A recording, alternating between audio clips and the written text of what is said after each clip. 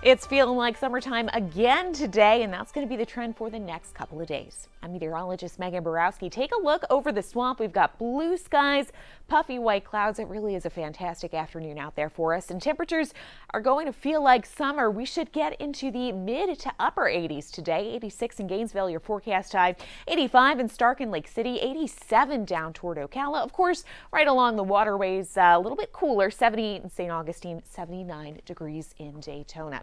Checking out your hourly forecast for us here in Gainesville. Going to be a fantastic evening. Notice partly cloudy skies through sunset. Temperatures staying in the 80s until about 8 o'clock, and then we'll dip into the 60s overnight with mostly clear skies. Going to be a comfortable Thursday morning for us, but we warm up even further tomorrow and Friday. Let me show you what happens in the upper levels of the atmosphere. We've got a ridge that is just going to continue to build from the Gulf of Mexico over our area. That ridge going to draw in warm temperatures from the southwest, and watch what happens on your 6-day forecast. Tomorrow, your forecast high 90 degrees. That's about 5 to 10 degrees above average for this time of year. Friday, a similar story. We do get a chance of rain on Saturday as a front nears our area, and next week the warm trend continues.